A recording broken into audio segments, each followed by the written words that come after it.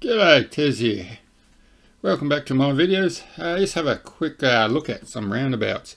Not this one here, this is just a bad dumpster fire of everyone's part, but what can happen in a normal day situation. Sammy driver would have been looking right to make sure he's got enough time for a car to slow down if he's on the roundabout. Looking left, making sure he wasn't hitting the curb, and a car sneaked around and snuck up on his right hand side and definitely into his blind spot. Why prime movers kink like that? There's a big blind spot on the right hand side.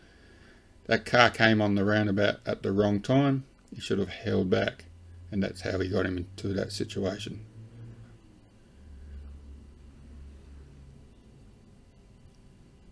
Thankfully there was no real damage and everyone was okay.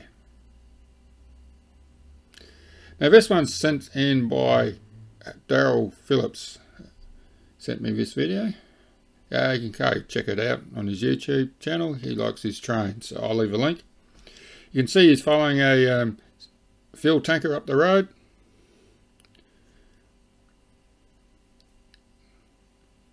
Now the fuel tanker's in the left hand lane.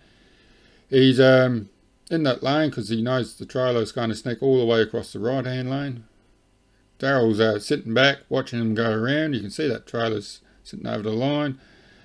Prime mover's gone onto the line so the trailer doesn't hit the left hand curb, and perfect exit on the way out. This next video is me in Brisbane dragging a B-double coming up the roundabout. I'll try to explain what I'm seeing and doing here. Now you notice this one, I am going to be a big pain in the ass and take up both lanes. I don't make any apologies for that. It's so people don't get in the inside and on the wrong side of me.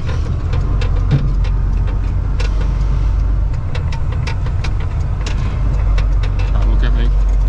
Exit the roundabout onto Cox. It's scary when they get yourself not looking at you.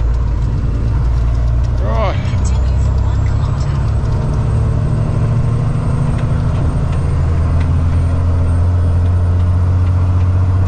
kilometre. Okay, just coming this roundabout again.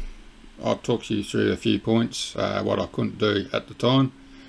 You can see I've got my right hand blinker on well before the roundabout. I'm also taking up both lanes, blocking both lanes, so no one can get down either side of me because I'm dragging a B-double, so the trailers will move across a fair bit. So now I've ensured there's no one coming down either side of me. I'm still looking in my mirrors, also checking the cars coming around the roundabout. I see there's no one coming towards me. I kept on going, kept on rolling, which makes a big help. Still checking my mirrors, checking what's happening.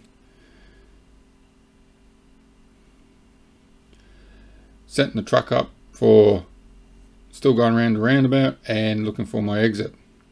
Now I notice here this person wasn't looking at me, she was looking straight ahead. She pulled up, then looked at me, which was spooked me a little bit. Keeping to the middle line there, so I'm not going to hit the curb on the left. Bit of an eye on the mirrors, and this is where I start to wind the truck up. If you made it to this far through the video, thank you very much. I appreciate your support. A big thank you to Daryle Phillips.